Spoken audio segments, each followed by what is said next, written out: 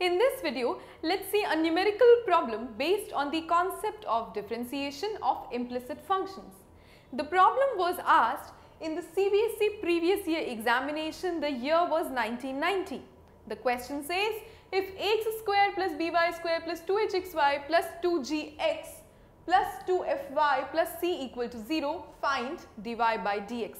Now, this type of question, as you can see, has many terms involved.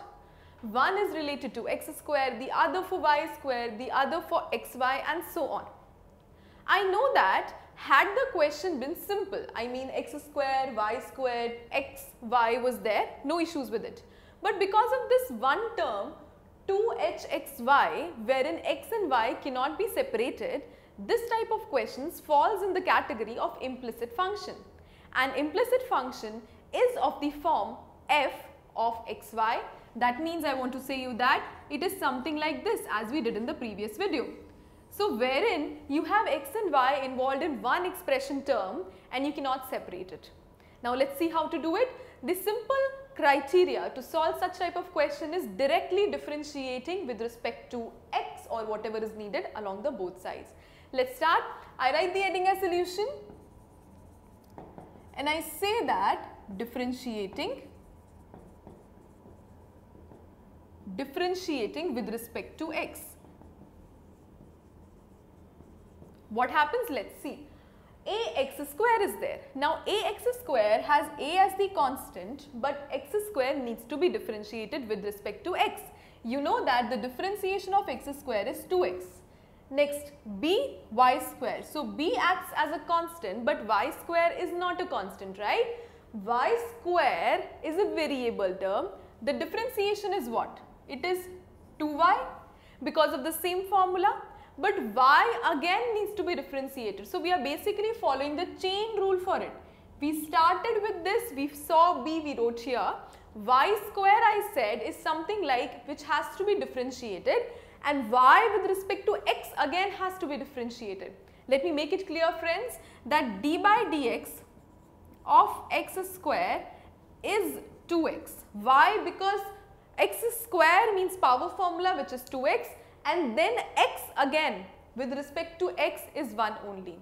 But if I say that I have to calculate d by dx of y square, it has to be taken care that first we are going to apply power formula, so it becomes 2y, then differentiation of y again, so it becomes dy by dx, because y with respect to x gives me dy by dx. That has to be taken care.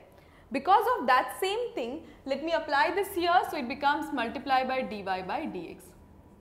Right? Now next term is 2hxy. 2hxy has 2h as a constant. Then you have x and y both.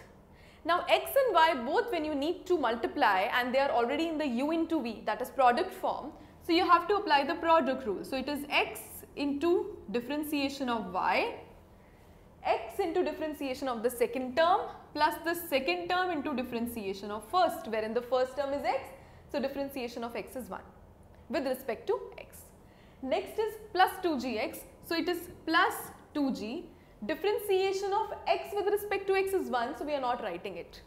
Next is plus 2fy, so plus 2f, differentiation of y with respect to x is dy by dx. Next is plus c. Now plus c, wherein we know c is a constant, so its differentiation is 0 is equal to 0 only. Now see, wherever terms you can take something common, in which all terms.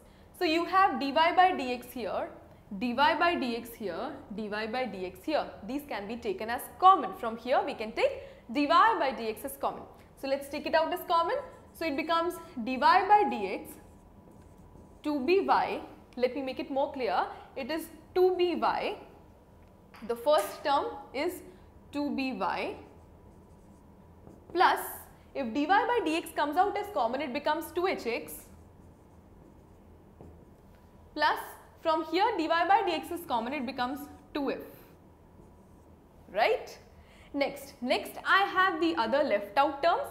So let me write it as 2ax. So plus 2ax, then is plus 2hy plus 2g equal to 0 because plus 0 also need not be considered. Now dy by dx we need to find out. So for that dy by dx will remain here only, and these all terms which do not include dy by dx will go to the other side of the equation. So it becomes minus 2ax plus 2hy plus 2g. In the denominator you have what? 2by plus 2hx plus 2f. So this is basically your answer for dy by dx. Now I know that for dy by dx, what I needed to do? I needed to find out the differentiation of the implicit function.